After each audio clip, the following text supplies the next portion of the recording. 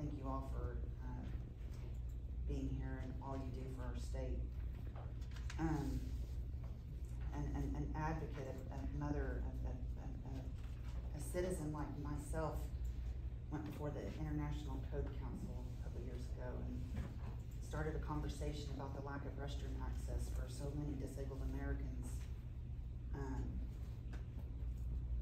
They took their voice, and with that voice was people like mine, me and my family, and my friend Barbie here, who have a loved one that requires a lot of care and help and support.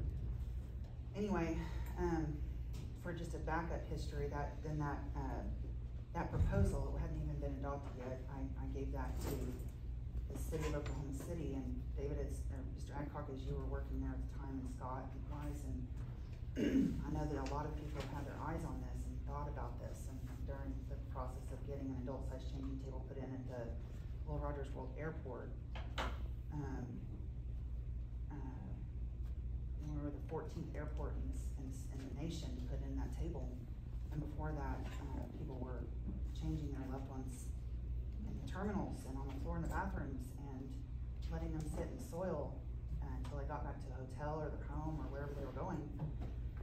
And to this day, I can travel across this country and not have restroom access for my kid in airports, but we have service animal relief areas and federal regulations where service animals have places, and all of our tourism centers have dog parks, and there's been no real thoughtful planning since 1990 for people like my son and I as his caregiver. So it's really important work, and to see how many people have come together and really thought about this, and we're fighting systemic ableism and a whole few decades of just lack of planning, and a whole bunch of tired caregivers that haven't had the energy or the resources to stand and fight for something like this. So what I'm asking, whenever I submitted my public comment for the code change, it was before Oklahoma City had adopted what they have, and Scott probably knows a whole lot more about what changes are,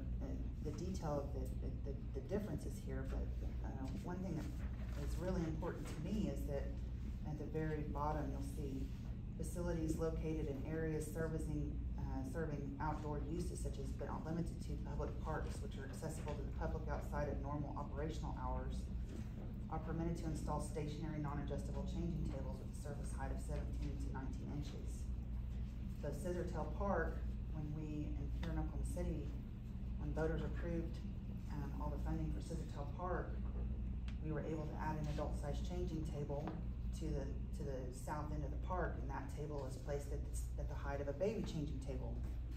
Well, Max weighs 95 pounds, and you know, Mr. Adcock, if I were your caregiver, I would not be able to lift you up that high. So the transfer height is important whenever you're not dealing with the height adjustable ones. For so like at a city park, Max is able to transfer on his own, and some people aren't. Like Sarah, Barbie's daughter, is very high support and isn't able to transfer on her own. But so Barbie doesn't have to lift her; she can just maneuver her and scoot her over to that, and then we bend over more. That's the whole point of an adult-sized changing, a height adjustable one. So I'm 6'1", and you know, to have a table up here, well, that's almost as tall as Barbie. She's a really good friend of mine, and 70 years old, and a caregiver of an adult child, and what she needs and what I need are very different. But our children are about the same size. So in a public park, you know, we had the Oklahoma City planning guy. Can't think of his name right now. I'm coming drawing a blank, but he told me it's like if we have sheetrock walls, we need an adult-sized changing table that's height adjustable, and if those walls are made of cinder block, like at a park, those rooms are abused a lot by the public. When mirrors are broken, just vandalism at a park is more common than someone coming into a facility like this. So I think it's important that whenever we build any park, whether it's a state park, city park, and even our national parks, this is what I've given the United States Access Board for them to consider for updating our ADA standards for accessible design. so much work come out of Oklahoma City, and to have, what I'm hoping is unanimous consent from this committee, that we all believe that my son and Sarah and other disabled Americans all across this country and their caregivers are thoughtfully planned for. And I believe this aligns with what my son's federal rights to a restroom are, whether it's in a park or in a Title II or III building. And we've even gone beyond this, so going into the size of the building and what its intended use is. Whenever I go to Sam's Club, they've looked at several of their stores, and there's only one store in this whole city that can even accommodate an adult-sized changing table, and that's one on the South May. But nobody at Sam's Club wants to know that I'm keeping Max at home from coming in there and shopping, or that I'm forced to change him out in my car in their parking lot. No good manager, no CEO of any company would want that over a $2,500 table. So Scott could probably go into the details, and you all probably, if you've had time to look at it, could see the details. But I noticed another big one here is, so when we're talking about security checkpoints, so at the Attorney General's office, there is when the public visits that building, there's not a public restroom that's accessible unless you go through a checkpoint.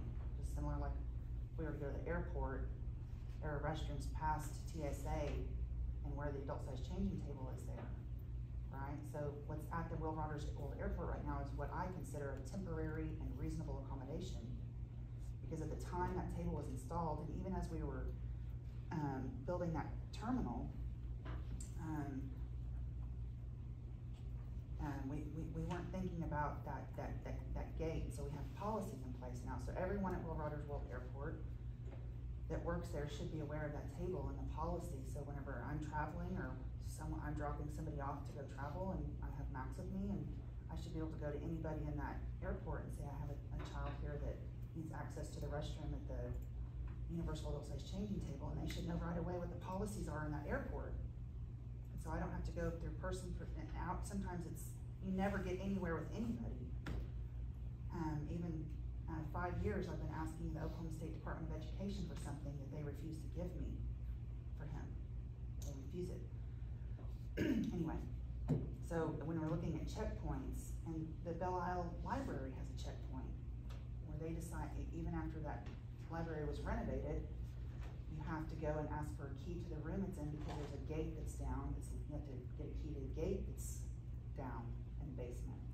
And over here at the Ron Norick Library, they put it in an employee workspace that was converted to a nursing mother's room, an adult, and a caregiver room, but that's on the 2nd floor, and only employees are allowed on the 2nd floor at the library over there. So that's a checkpoint.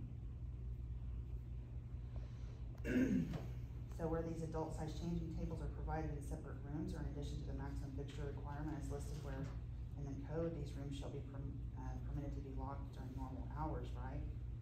Those are behind temporary accommodations. So when we're building these buildings, if we're gonna build a family restroom that services all of those needs in new structures,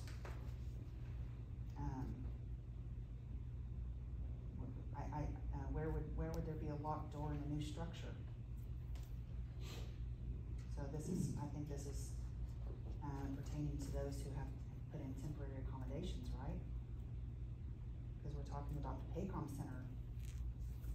The Paycom Center has temporary and reasonable accommodations, and the leadership has refused to convert one of those bathrooms and just put an adult-sized changing table in. You have to go to the med clinic and bring your attention that you need assistance, temporary these accommodations to use it's actually a therapy table at the Paycom Center right now. They haven't even purchased a $2,800 table to replace the therapy table there. But it's still a temporary and reasonable accommodation what they have now. But I would consider that another checkpoint, because you're going to a med clinic, right? You're having to ask permission to go past a certain point to do a certain thing.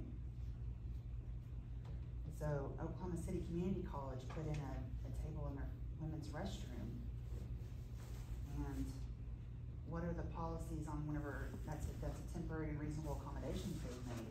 But because that building is a fairly new building within the last 10 years, you have the women's restroom and the men's restroom. And so I'm just using you as my example, Mr. Adcock. If you were with me at the Oklahoma City Community College, I would need to clear the restroom. And is there a policy in place in that school for someone to help me, right? So it makes adopting this as our building standards also comes with a lot of this, what temporary accommodations are in place, and policy is so very important to make sure that staff that aren't trained on disability etiquette and awareness and just basic human needs, people, we don't think of these things if we're never presented to us, but I'm unintentionally, my son and I are unintentionally discriminated against almost every new building we go to where I don't know where he has restroom access in. And it's a conversation that needs to, it's started, that we have an opportunity in Oklahoma to be first at something.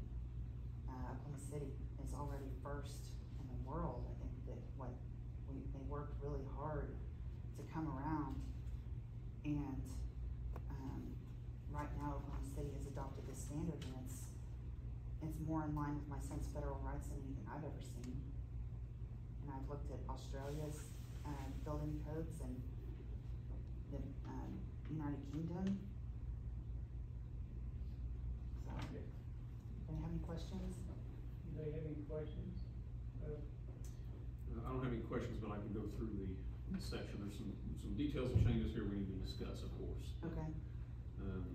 But yeah, Oklahoma City, we wrote this. Of course, this was written for the 2018 code. You'll notice that the 2024 has adult changing station language in the written text already.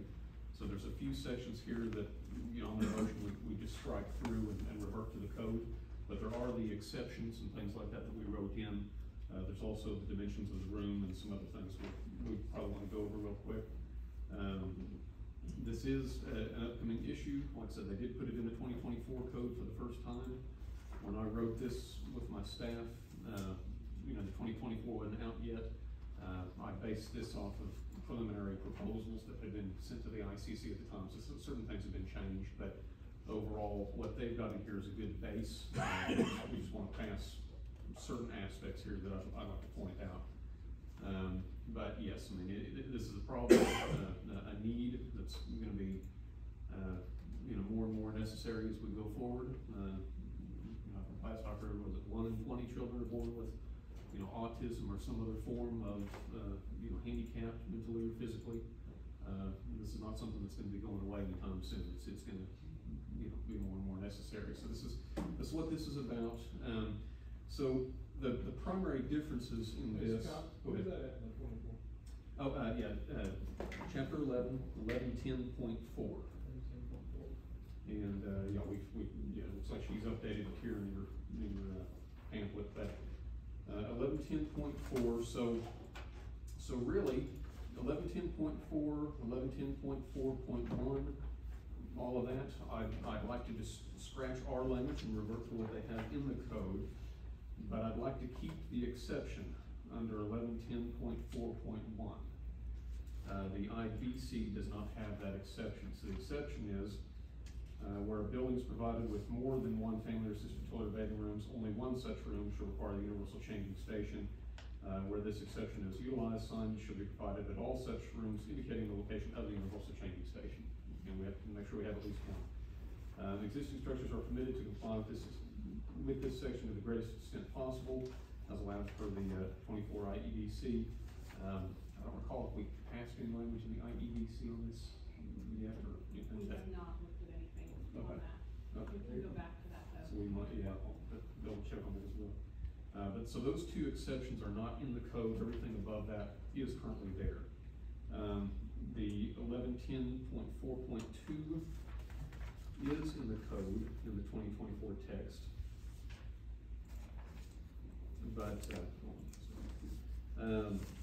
But they did not go into near as much detail. So I'd like to keep our proposal for the 1110.4.2. We mentioned the room sizes, 8 by 10. This will be slightly larger than your typical family changing restroom, maybe by about a foot in each dimension. Most family restrooms get pretty close, but the point here, of course, is to make sure you have enough room for maneuvering around the adult changing station, getting to it, transferring somebody off, maybe off a wheelchair, or if they're, they come in walking. Of course, the restroom, the adult changing station area has to have has to have its own toilet, has to have its own sink, has to have its own trash dispenser, or receptacle. So there's a need for additional room there. Most family restrooms will get pretty close. So the only difference is probably going to be about a foot in each direction. Foot in width, foot in length. Of course, the maneuvering clearances and all that we added here. They don't talk about any of that in the code language they have in the ICC. The exception, it looks like the exception they have in 1110.4.2 should be more or less what we have here, so I'd rather just revert that exception to the IBC. The reference we have to 1110.4.3, I'll probably just revert back to the code on that if we would want to keep the exception as proposed. The proposed locations, the exception says, where adult changing stations are provided in separate rooms, and in addition to the minimum fixture requirements as listed elsewhere by the code, if they're going above and beyond, said room should be permitted to be locked during normal hours of operation, where access may be granted to the request of staff, and informational signage is posted on the door of the facility. This exception shall not apply to those rooms otherwise required by or used in combination with this code provide for family or assisted use, nor shall be interpreted to allow for such facilities to be locked where other single, multi-user, or family restrooms are not. The point is, we can't discriminate. We can't lock this one and leave all the other restrooms open, right? But also part of this is there are certain scenarios in which you don't have maybe much foot traffic. It could be a museum, something else. We dealt with this one with our own Oklahoma City Parks Department. They were worried about vandalism. They have had similar type facilities ripped out and sold off by whoever in the middle of the night. So places that don't have much foot traffic, they don't have many eyeballs on them. We do have some concerns about being able to lock those, make sure somebody's not going in there. These tables are anywhere from $2,500 on up. They have to lift and lower, and they have to hold a certain amount of weight, so they're not cheap. And it is something that has been vandalized in the past in other scenarios. So that's the reason for that exception. We wanted to give at least a little bit of an option there due to security concerns. So would like to keep that exception. And then 1110.4.4, I'd like to revert that paragraph back to the IBC as well, so I'd like to strike that. However, the 1110.4.5 is new because the IBC does not go into the details of what these changing stations actually have to be, how large, how much weight they have to hold, how low they have to go, how high they have to raise. They don't discuss that at all. I haven't had a chance since the 24 came out to verify from the things in the ICC ANSI. They could have put something there. I really don't know. But like I said, that's the reason for this last section here about changing table surfaces. The adjustable height, through all the research that we did, there's quite a few companies out there that provide these, produce these. However, there's some of the dimensions, some of the heights that they have to lower down to became fairly rare, almost impossible to find. So we tried to find heights and dimensions that were within reason across the market, and these were what we came up with. So changing table surface, minimum 24 by 70, typical size for an adult human being. Table surface must be adjustable to allow lowering to a height of 18 inches or less. Some individuals, whether it be adult or child, may not be able to climb up onto a already raised surface. You have to lower this down to a point where they can, ease onto it, or however they have to do. And of course, to a height, to a raised height of no less than 34. Of course, that just gets back to the accessible height, countertops and so forth, if I recall. Change of tow service must be capable of supporting 350 pounds. We wanted to make sure that's in there. That is something that is found out in the market through a reasonable amount of auctions.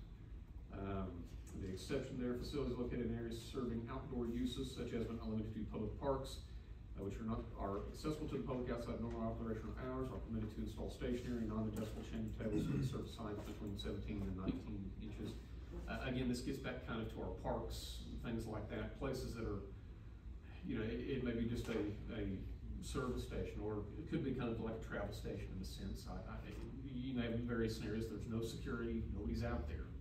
You're there alone, maybe you've got access in the middle of the night, and again, it gets back to vandalism. So, it's one thing our own Parks Department is doing. They're putting in more or less kind of a concrete or hard topped, you know, wood or whatever else. Something that's stationary, that's more or less indestructible, that would have little value if torn out and resold. So that's the reason for that exception. But yeah, anyway, that's the details. We passed this at Oklahoma City here recently, in the last few months, but this is something that we wrote up and have been working on for 2.5 years. So It's been a lot of good work, Scott, and I'm really proud of everybody that's served on this. Craig, you good question? Yeah, I just had a couple comments. So, we were the contractor that installed the adult changing station at the airport. And that cost $20,000. Just the cost to change it out. And they're already talking about they're gonna have to redo it, and because it didn't quite meet the rules, and so these have a serious cost to them. And so I'm not saying that that's something that we shouldn't do, but that's just the cost to renovate it. You know, that isn't, that there's cost for the real estate, the building. These are very, very expensive. And so I think in very large settings like the Paycom Center, where you've got tens of thousands of people, I think is a very appropriate place to do that. But I think it's a tall order to require maybe Sam's to have these or something. I think that's a pretty onerous Can I ask you a requirement. question? And so I think that, like I said, I'm not saying that we should say no. I'm just saying that there are serious cost implications that need to be considered.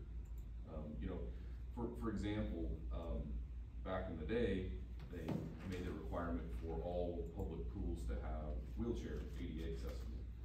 And a lot of municipalities and small hotels, they just said, forget it, we're not gonna do it, we're just gonna shut the pool down. And so we don't wanna penalize the smaller guys, you know, for this situation. Anyway, just wanted to bring that up and be. So- Can I ask you? Let me can I ask a clarify question? here real quick too, and then, if you don't mind. So, one thing to keep in mind here, in the code itself right now, as written by the ICC, 1110.4.1, where required, these are only required in assembly and mercantile occupancies, where a family or assisted 12-room or bedroom room is required already. Okay. So that's gonna mean, I think that comes out to roughly an occupant load of at least 300 or more, before you get to the 6 or more. Exactly. Right. I think that's where it is. It's more or less when the family restroom kicks in, which should be at 6 or more units. But the other 3 reasons here, the other 3 scenarios would be B occupancies, so facilities for students above 12th grade, universities, places like that, where they have an aggregate of 12 or more male and female water closets are required. So again, then you get into a larger occupant load bit as well there. 12 or more in a B use, I think how many that would be. That would be quite a bit as far as occupant load. And the next one is group E occupancies for schools, where a room or space used for assembly purposes requires an aggregate, again, of 6 or more male and female water plus. So again, it gets back to that 300 occupant load minimum. And then the last one was the highway rest stops and highway service plazas. Of course, then that kind of speaks for itself. Yes, those may be smaller, but you know, again, you're on a 4-hour trip or more. Where are you going to stop? Where do you find that access? So I just wanted to clarify that, and then of course we can continue the discussion. So I have a question. There's one exception for existing structures are permitted to comply with this section to the greatest extent possible. Okay, the existing building code addresses this Okay, by you saying find it. that if you're doing alterations, additions, and stuff of that nature, adult changing stations shall be installed in accordance with 1110 of the IBC. So is there a reason we need that exception in there? Well, I mean, we can have that argument, the only difference then, it sounds like, would be the language, greatest extent possible. Well, that's already. Is that You in the can prove IBC? it's technically infeasible to meet some of the ADA requirements. Or technically, it ain't a cost issue, it's Yeah. basically you can't do it. Okay, well, I'm willing to There's exceptions strike exception To two. the then, but- ADA stuff Yeah, in the existing building code. okay, well, that sounds like we need to strike exception two under 1110.4.1 to revert to that language. And then you wanted to revert 1110.4 back to the code language, we cannot do that if you add section 1110.4.5. Well, sorry, just that first sentence under the heading, what do you want to call that? I personally don't have any issues. I think it'd be cleaner if you revised the comment form and brought it in exactly how you wanted it to be. Okay. Instead of trying to mark up this one Yeah. and make sure we get it right. Okay. So, I would like to get a consensus from everybody how they would like to go with this, so she won't have to come back to our next meeting. I'll come back if I need to, I'm here. One thing to look at, I just found it in the 2017 ANSI. It's in supplement 1, and it has the changing table surface. It has all of that in it, and it's even more.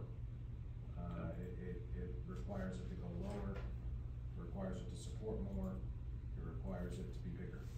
Okay. So we may be able to keep rid of that language too and go right.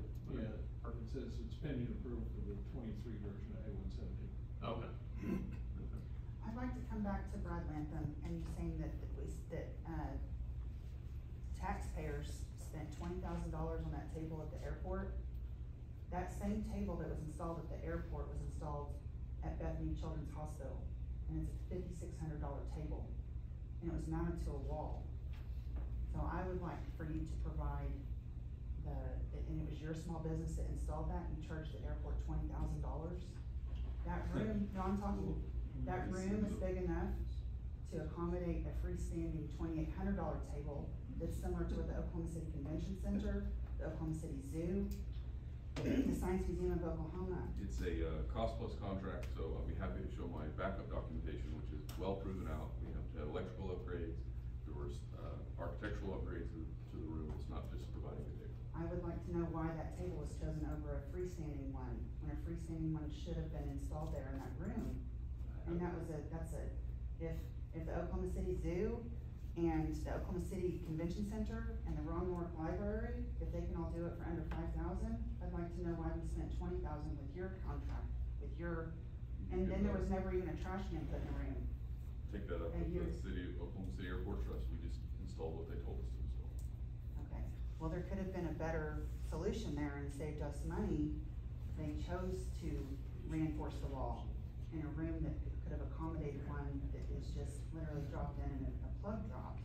So for you to say that the cost, you were emphasizing $20,000 with the cost of these, when I'm directed to the floor in the bathroom in public facilities, even at Sam's.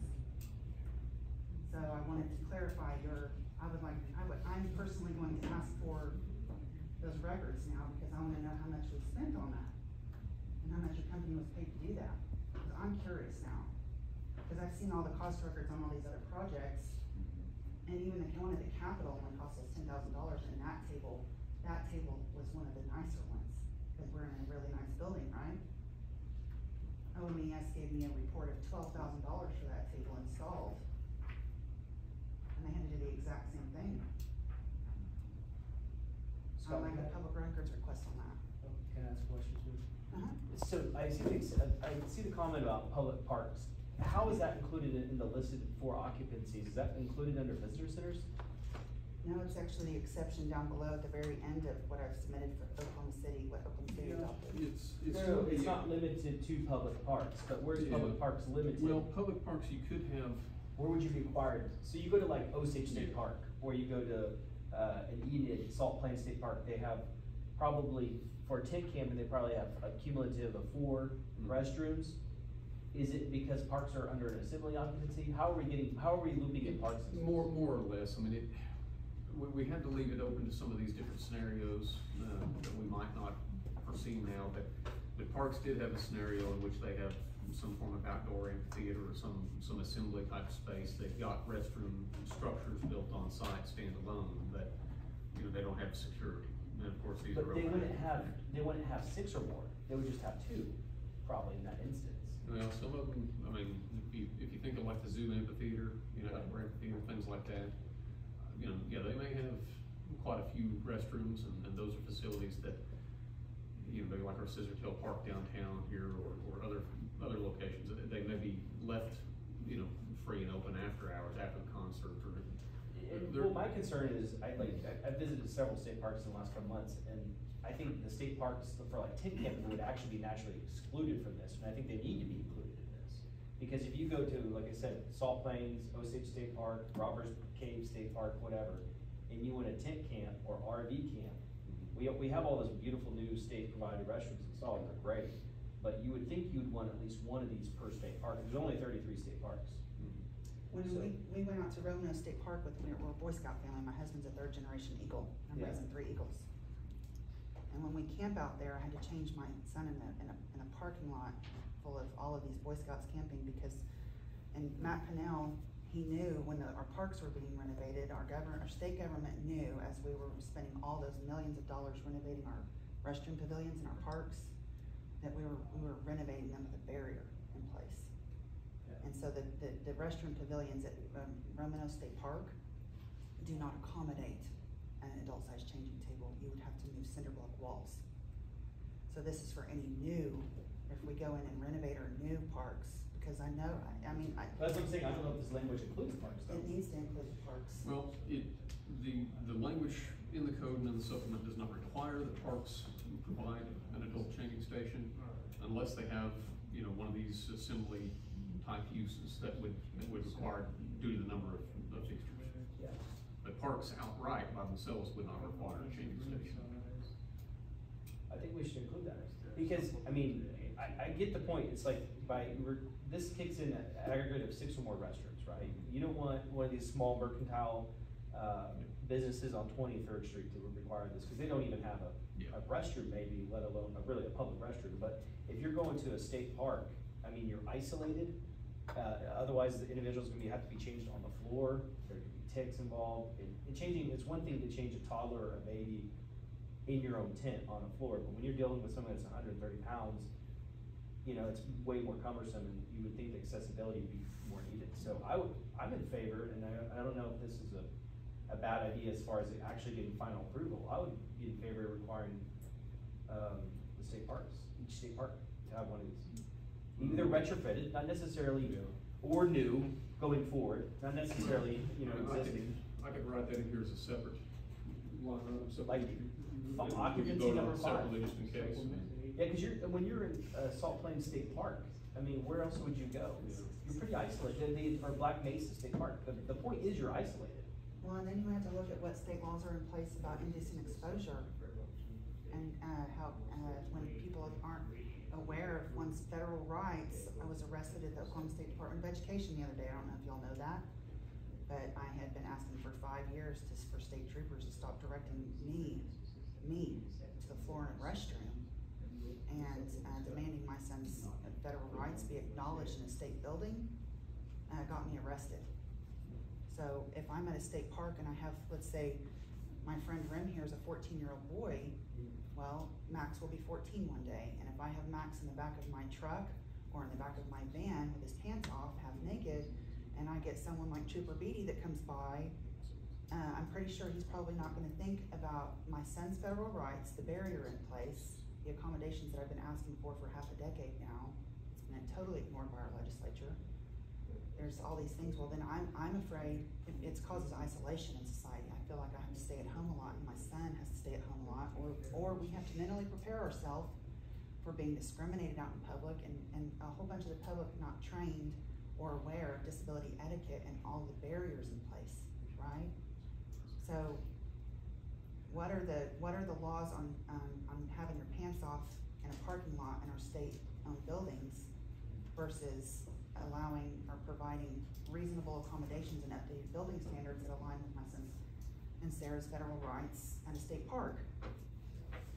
And you're talking about a cement bench, so I have pictures of what the concrete was white when we visited there, brand new. And I'm sitting outside my van with the whole Boy Scouts around with my van parked in a way to shield him basically, but I have him half naked in a parking lot in front of brand new restroom pavilions as our government knew the barrier was there as they were putting them in. Because we don't have standards to go by and contractors aren't up to date with, you know, what families like mine really go through. Sharon, I had to ask Sharon Carney one time at the airport, I said, he doesn't have retina. She says, I've never been, no one's ever brought this to my attention. Keith Wilkinson, ADA coordinator of Oklahoma City, he's like, I've done this for a long time and no one has ever brought this to my attention. It's just kind of a side, there's a lot of shame involved. It's what you do in a restroom is very private, and it's not something that we just normally come up here and say, hey, my son was born with a spinal cord injury and his sphincter muscle doesn't work, and so he will leak his whole life. And there's nothing wrong with that. The adult pad, if you go into, next time you go into Walmart or Target, just look at how much real estate those adult diapers take up. It takes up like 5 times more room than feminine hygiene products. So, it's a conversation, call it toilet taboo. We don't want to talk about what we do in the bathroom. We don't want to talk about what other people do in the bathroom. And we start talking about it, makes people uncomfortable because we're addressing our own ableism and bias about disabled people and their abilities. He can do anything. My son can do anything anyone else can do. He can play tennis, okay? He can play football. He can play basketball, all from his chair. And he needs to be planned for in society. He goes to school in a charter school in downtown Oklahoma City, where his 2 older brothers are going to the downtown library, they're going to the Myriad Gardens. I had to file an ADA grievance on the Myriad Gardens and Scissortail Park because leadership over there was refusing to do what they knew they needed to do. I had to call and force them to do that. Shouldn't have to force anybody at this point in this juncture. If you know someone's being embarrassed to the floor in a bathroom, you need to put everything to stop it, right? In our parks. I have a 41-year-old brother who has cerebral palsy, and he's still overweight now. It's also dangerous too, trying to change somebody if it gets slippery. And honestly, I've never even thought about this, and I have the same family situation where I've changed him, helped change him on the floor, but he's so heavy now, and since he has cerebral palsy, he has no use of his legs. Yeah. No longer. And so it's really cumbersome too. It took 3 guys, 2 to hold, 1 to change. Yeah. And then you're trying not to slip and fall. Have you ever seen an adult size changing table, or how? No, and honestly, how easy it makes the process? I've never thought about it. I didn't think about it either until I was at this children's hospital when he was a baby and I was cathing him. Max has to be cathed every 3.5 hours. And they told me to just use a couch out in the waiting room. And as I'm cathing my son and everyone looking around at me don't understand what intermittent catheterization is and why it's needed for kidney health, bladder health, because nothing in his system works right. His kidneys function great, and his bladder is the size of a walnut without medicine paralyzing it, because it just constantly, right? So,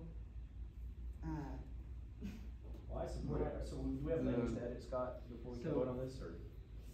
The other thing to keep in mind is it's not just people that are born with disabilities. I have an uncle that got shot out of a car at 45 miles an hour. Mm-hmm. So that's the other thing. Any of us could need this at any point in time. Right. Yep. So the disability community, as outside of women, is the largest minority group in the world, and it's something, and it's a group that we can all join at any moment. So I have a friend, his kid running around on an ATV, and he's with a group of his buddies, and his turned over, and he works for Oklahoma City now, in a chair. He's still able to go and work and have a fulfilling life, but he had a spinal cord injury, and I don't know whether or not my friend has to be catheterized, or how long, if he ever needed caregiver assistance during his rehabilitation, but I imagine he did. And, our spinal cord affects all kinds, and that could be from a car wreck or being shot, our police officers. How many times has a police officer in this country been shot on the line of duty? And are they allowed, aren't they supposed to be welcome at an airport or at Sam's to go get their food? And we have all these people isolated, and we decided a long time ago that people were better off with community supports and staying at home with the supports needed, right? We really appreciate your time and the information, because I think a lot of people don't have that information, and clearly even people with own family members, it's something you don't think about until you're faced with it, so we really appreciate the insight. Fortunately, the International Building Code has looked at this as well, finally, and I think that's what we need to do. But I think, Yes. go ahead, Joe. I'll rewrite this, cause most of it looks like, the only discussion we'll have is a few of the exceptions, a few of the add-ons we add, we put in. And looking at the ANSI supplement, and the government reviewing, it takes care of, turning radiuses, access, which was gonna dictate room sizes. I don't know whether 2023 ANSI is going to be approved. The way I understand the supplement will only affect once that happens, What is referenced by the 24 IBC? the 17th. So it won't matter if they adopt the supplement in the 23, Well, because. that supplement was added to the 17 though. Okay, so when the supplement is adopted into the 23, it will also be, That's the way I understand it, because they added the supplement to the 17. Yeah, it says 2017 was supplemented, so once they adopt the okay, as long as the supplement, when it's adopted As into a code official, I would look at that supplement because it's been added to that. But Scott's gonna review the supplement, make sure that, if, he might check and see if somebody has a contact that can find out from ICC when the 2020, I guess it's 23, ANSI is looking to be approved. And if we bring in written language, I'll have to make it match that supplement. And so Scott's gonna rework this and get it exactly the way we want it to amend the code, since And most for our of parks, this. And I'll probably put that in as a second motion, just to give I think it's a people good a chance idea. to. Better chance of passing. Well, She wants to know if we're gonna add, public parks, like in there. yeah, that'll do as a separate motion, they're separate to submit. I'll say, yeah. as So- soon as, I've already started the conversation with Mario Damiani, he has the longest name, but he is the senior civil rights attorney for the United States Access Board. He's the So, one helping me get this table over here at our federal building. so this code, if it does get adopted, if it goes all the way through the process and goes into our state codes, it's not retroactive on existing buildings. If they do alterations or additions, change of occupancies, then it could be retroactive based off the existing building code. So, I just want you to know that this thing, even if it gets approved, it's not every building has to go back and put these in. That's right, and when we build and renovate old, right? Right. If it makes it through the process and gets approved and signed by the state legislation, then yes, it will be And required. I've asked to do it. the Attorney General Getner Drummond to keep his eyes on this, because there's been a whole lot of retaliation over there at the legislature. So we're gonna make sure that nobody's playing any more games over there about this. But whenever your committee or the council here adopts what they're going to propose to the 2025 legislature, the Rules Committee, I would like to have that as soon as possible, so I can give it over to Mario Damiani with the United States Access Board. So our board's just an advisory committee, technical advisory committee. Okay, What we decide will be presented to the OEBCC commission. Once we're completed, they will have public comments also allowed at their commission level. okay, And then they will make the final decision on what rules get amended and moved on to the legislative body. so it's another meeting. So that's Okay. probably. Yeah, you'll know well. Oh, I in thought advance. this was the final meeting, I didn't know, so this is all No, new to this, me. this committee reviews the code and makes the, Okay. recommendations to the commission votes to propose it to legislature. Ah, So, okay, but, she can keep me in Yeah. contact. Thank you yeah, so much. you'll know well in advance. This is all new to me, I'm trying my best, I'm doing my best, So so. we can have that for our next meeting, so.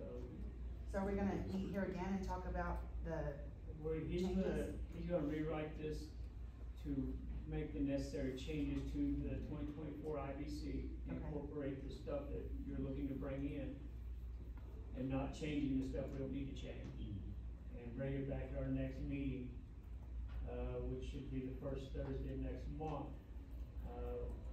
I can't give you a time yet, because we're getting ready to discuss our meeting times. So, Kathy will let you know when that meeting will be. okay, thank you so much, it's life-changing for so many, and we have an opportunity to be first at something. you know, thank you again. Okay, Thank you. thank you so much. Anybody else have any questions, concerns?